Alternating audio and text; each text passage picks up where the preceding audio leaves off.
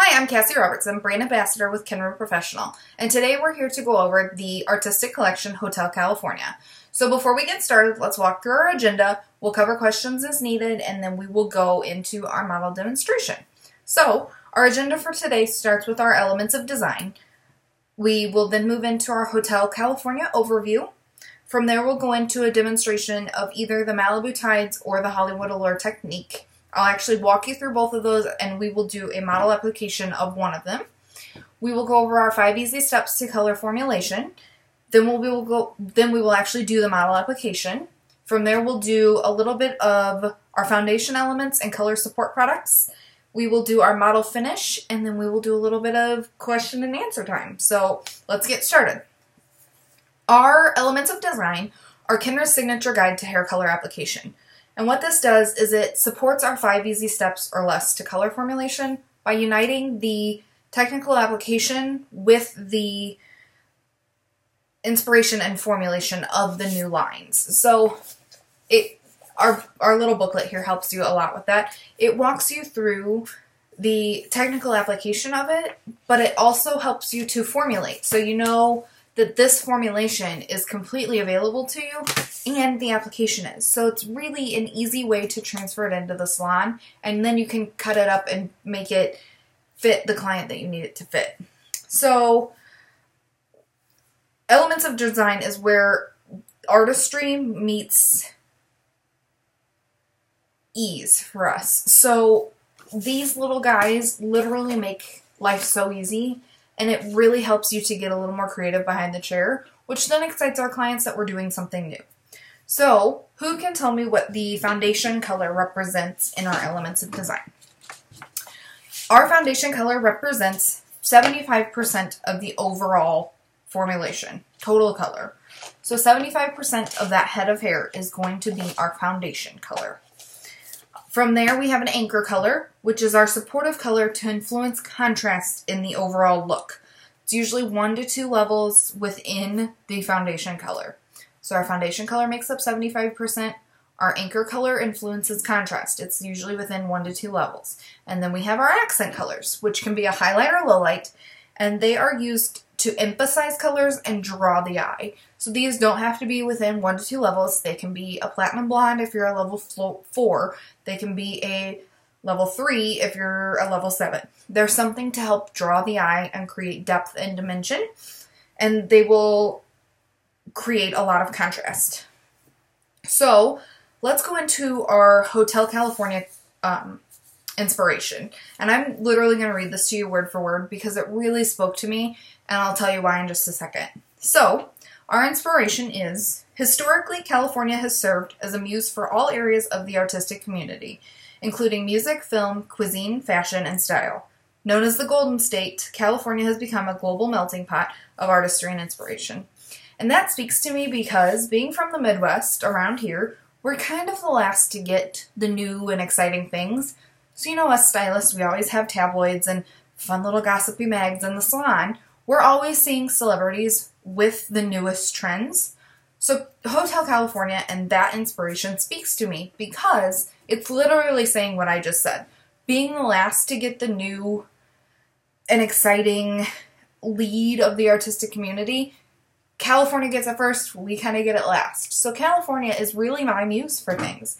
It's really what's come out first, what's coming out first. And California is just really exciting. To me, it's a super trendy place. So Hotel California is a perfect new artistic collection for us because it really helps to keep us on par with what's new and exciting. So let's go over our Malibu Tides collection. And actually, we'll talk about application elements first. So, do we all know what a weave, slice, and skip slice is? And have we used them? I'm going to assume yes, because getting out of beauty school, you use a weave and a slice no matter what. To me, a skip slice is kind of a new thing and a Kenra thing. Skip slice is more of, I call it like a chunk highlight. We call it a skip slice in the Kenra world. It's, a skip slice is, say this is a slice, drop one of these pieces out, and at the end of the day, you have a skip slice. So it's not as bold as a slice would be, and it's not as broken as a weave would be, but a skip slice creates more dimension and lets foundation or anchor color break through.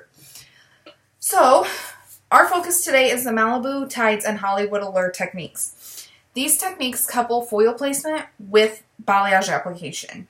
And that's really, really big because we're kind of just getting started in the balayage world around here. And coupling foil with that will ease your clients into the balayage world. And it'll help you really get more comfortable with it before you really dive all the way into balayage, which most of us are probably all the way in, but some of our clients aren't completely comfortable with it yet. So let's go over Malibu Tides. This is a pretty easy one. On your little booklet that should be at your seat, it's got, let's see here, three formulas, and in my leader's guide it says 5. So these are completely customizable as far as you really want to go with them. So to section the Malibu Tides model, you want to create a square from either temple to temple or ear to ear. You want to go straight back and then square it off on the back of her head. You'll end up with a very square shape. Within that square, we're going to make 4 triangles. So basically split it across each side of the square. And I know that was just really, really confusing, but our little application guides help a lot. Zone 1, which is the rest of the head, will be your foundation color, which, like I said, is 75% of the total color application. In zone 2, okay, so within the triangle,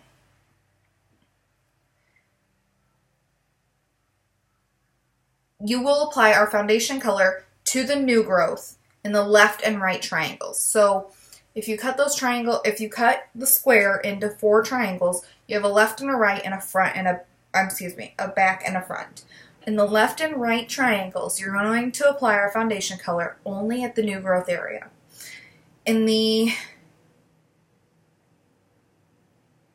Within those, you're also going to create a pivoting skip slice foil placement, diffusing Formula A into Formula B. Formula B would be our anchor color, which is going to create some dimension, and it's also going to create kind of a melted or a diffused colored look. And then apply, again, Formula A into the front and back triangles just on the new growth. And then you're going to create a balayage technique in the front and back triangles also. So basically you're applying Formula A to the whole head just on the new growth. In the left and right triangles, you're going to be doing a foil skip slice foil through these side triangles. In the front triangles, you're going to be painting, the front and back triangles rather, you're going to be painting the accent color onto the foundation color. So that's where you get the 3 tones. And then, so that's Formula A, Formula B, and Formula B again. So I guess there's really no accent color, there's just an anchor color. And then at the bowl, you can do a glaze or a toner as needed to get more of an ashy result, more of a pearl result, whatever the case may be. So Malibu Tides is pretty simple because it's literally breaking the head into a square, painting the front and back parts of the square, and foiling the sides of the square. I think that's pretty simple. In the Hollywood Allure collection, we are going to be doing a circular section on the top of the head. Now, in this little technical guide, it shows the circle starting right here at the part line. I haven't had a lot of success with that. I actually like to bring the circle back off the part line about an inch, maybe an inch and a half. And of course, it depends on where they part and how they do their hair. If you put it right here at the part line, they're going to end up with maybe a foil or a painted piece that's right here where they would pull their hair up, like mine is right now. And you would have a pretty stark line right there. So I would back it up a little bit and keep it more natural. So apply Formula A, which is again our foundation color, to everything outside the circle. Outside the section. And then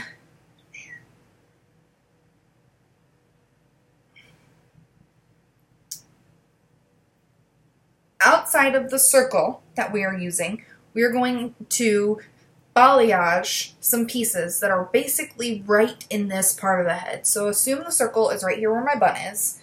Right outside of the bun, we're going to work in a diagonal kind of forward, and we're only going to do about 4 lines of painted skip slice or slice pieces. These, I would probably just do skip slice. You don't want to do anything too heavy, especially right here, because when they pull up, you don't want anything to look streaky to see through. So you would use formula B in these side sections, and then formulas A and C in a slice and skip slice pivoting around the circle up top here. And then formula B will go in between those foils. So let me just backtrack a little here. This is rough. Create a circular section at the top of the head. So assume my little bun is the circular section we just created. Outside of that circular section, everything's going to be formula A or our foundation color, except for a skip slice technique that we're going to paint on with formula B right here. So these pieces, we're going to do like 4 lines of a skip slice balayage application just right through here, which this creates, especially on a longer haired model, this will create just like a peekaboo effect of some really pretty pops. And then within this circular section that we created, we're going to alternate a slice and skip slice with formulas A and C, so our foundation color and an accent color. And in between the foils of the skip slice, we're going to apply formula B, which is our anchor color. We'll process that for the required amount of time, and then we'll glaze all over using another formula to really give it whatever whatever glazed effect we're looking for, depending on the color we're using with this technique. So let's formulate according to our 5 easy steps to color formulation, which are: determine the natural level of the hair, determine the desired level of the hair, decide which volume you need to use to get from the natural level to the desired level, take into account the amount of gray that this client has in their hair, and then lastly, determine the underlying pigment. And if you are lifting more than 2 levels, it's extremely important to determine the underlying pigment in this client's hair, because we will need to decide if this underlying pigment will add to the color formula that we're doing, or if it will need to be neutralized. So, natural level, desired level, volume of developer to get you there, percentage of gray, because that will also influence your volume of developer, and your underlying pigment, because our accent colors are a lot of times going to be lightener. We need to take into consideration what we may pull up with that lightener and what we need to do to either correct or enhance what the lightener may pull up. Okay, so now that we have our our model processing, let's walk through our foundation elements, which is Kenra, again, another signature guide to styling. It unites inspiration with product application and styling techniques. Foundation elements are prep, layer, and finish. And by this I mean prep is anything that prepares the hair for styling. So it's our shampoos, our conditioners, leave-in conditioners, anything like that. Also dry shampoo fits into that prep category. Let's go into our layer category, which is what, I don't know how to hit pause, my puppy's gonna have to wait. So our layer category is what provides hold, changes the shape, or alters the texture. This would be like our blow dry spray, our perfect blowout serum. This would be our thickening glaze, our texture wax, anything like that is our layering product. And finally, our finishing product, which helps provide additional hold, control, or shine. So our shine spray is a finishing product. Any of our hairsprays are a finishing product. And we have one product that can float from prep to layer to finish, which is actually our Daily Defense Oil. So prep, layer, and finish is a really easy way to think, okay, do I have this client styled properly to walk out into whatever humidity the Midwest is going to give her? And then finally, let's go over our color support products. First, we have our pre-pigment color creams, which are designed for use in color corrective services. I'm sorry, my dog is distracting me so much right now. They're for either before a permanent or a demi-permanent service. They're ideal for achieving 2 or more levels darker than the existing level. They are formulated to mix 1-to-1 with water, processed at 10 minutes at room temperature. So they're available in 3 intermixable shades to meet your color corrective needs. First, we have red, which is meant to be used when coloring red or violet shades, or any of our natural shades levels 1 to 3. Then we have copper, which should be used when using any of our copper shades, and when coloring medium natural hair from levels 3 to 6. And then finally gold, which could be used with any golden tones, like our gold beiges, for example, and when coloring back using light natural shades, levels 6 to 8. So to determine the proper pre-pigment coloring cream we would need, it's important to kind of recognize the underlying pigments that you're going to need to fill back in when you're coloring back from light to dark. These are meant to give you more of a natural look. If you're wanting more of a bold look, say you're coloring from a light to a dark red, use strictly the red. If you're coloring from a light to a medium copper, use strictly the copper. Mixing them together will give you a very natural shade for a tint back. And finally, our porosity equalizing spray, which is something that helps to ensure even absorption of color or product into hair that is maybe a little bit porous. It could be high porosity, it could be uneven porosity. It could just be that this client's hair is semi-damaged on its own and it's been lightened a few times. Porosity equalizing spray helps to fill in that cuticle and really make their hair take better to any color application you could be doing. It's designed for use prior to a Kenra Color permanent or demi-permanent service. So, now that our model is done, let's go ahead and let's maybe recommend what she should be using as far as product goes. And then we'll talk about those. Go ahead and hand them in to me and we'll talk about them. Other than that, if we have any questions, I would be more than happy to answer them. But I look forward to hopefully hearing that this video went well. Sorry, my dog was barking in the background.